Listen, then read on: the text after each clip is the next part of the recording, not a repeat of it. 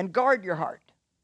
Now, I'm not going to sit here and tell you that you're not going to have a fight on your hands, because the Bible tells us in 1 Timothy that we are to fight the good fight of faith. And what that means is we have an enemy, Satan. He's going to come against us.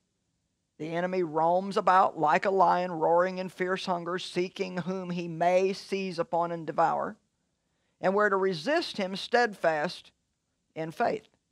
He's always going to try to get us upset about something. But listen to this. Everything that the enemy tries to do to us, Jesus has given us an antidote for that.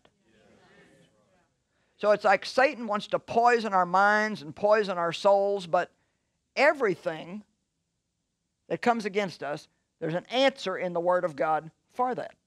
And so in the world you will have tribulation. It's a promise. There's no point in praying you'll never have trouble, because I can tell you that is a prayer that will not get answered. You can pray that God will help you navigate your trouble, that He'll give you wisdom in your trouble, that He'll guide you, that He'll show you what to do, but it's useless to pray that you'll never have any. And it doesn't matter how spiritual you become. Matter of fact, I might even just say that the more spiritual you become, the more you grow in God, the more the enemy is going to try to come against you to stop you, because you have to understand, if there's anything Satan despises, it's progress. Any kind of progress in our life, he's going to come against us. The thief only comes to steal, to kill, and destroy. But Jesus said, I came that you might have and enjoy your life. Well, we can't enjoy our life if we're worried all the time and stressed out. So you have to guard your heart, and that means you have to pay attention to what you're thinking. Okay. One of my biggest problems in life was I never thought about what I was thinking. And so for years and years and years, I mean, even something like the next time you feel depressed or discouraged, don't just talk about how you feel, but stop for a moment and ask yourself, what have I been thinking? And I can promise you that you cannot get discouraged without thinking thoughts that don't line up with the Word of God. You can, maybe you're just under pressure and you kind of think, well, what's been in my mind? Well, maybe you're worrying too much about a mistake you made yesterday that now only God can fix. And so there's no point in being stressed out over something that you did that you can't undo.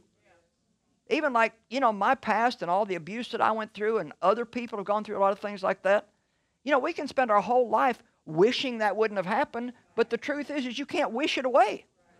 It already did happen. You can't do anything about that now, but what you can do is learn from it, and you can be determined that you're still going to have a good life.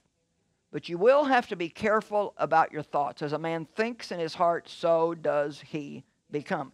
And I think I said this in another show, but I believe that the enemy, I don't know if it's because we're not fully awake early in the morning, or I don't know, maybe it's just me. Maybe I'm the only one that has this problem, but I have to be really careful about my thoughts when I first get up. Because it's almost like there's a little bidding war going on for who's going to have you for the day. And I think especially when you first wake up, you're a little tired. You're not fully awake. You got the whole day in front of you, and maybe a lot of things you're not really looking that forward to. And if you got a few years on you, your body maybe is not wanting to cooperate with you so well. A few things are stiff. You don't feel real good just yet. And so, especially early in the morning, I want to encourage you to guard your heart. The Bible says, keep and guard your heart with all vigilance or diligence, and above all that you guard. So we are to guard what we let into us more than anything else in our life. If our physical heart is unhealthy, it affects many other areas of our body and life. And if our spiritual heart is unhealthy, it also affects pretty much every other area in your life. We hope you enjoyed this teaching. To get more from Joyce, make sure to subscribe so you don't miss a thing.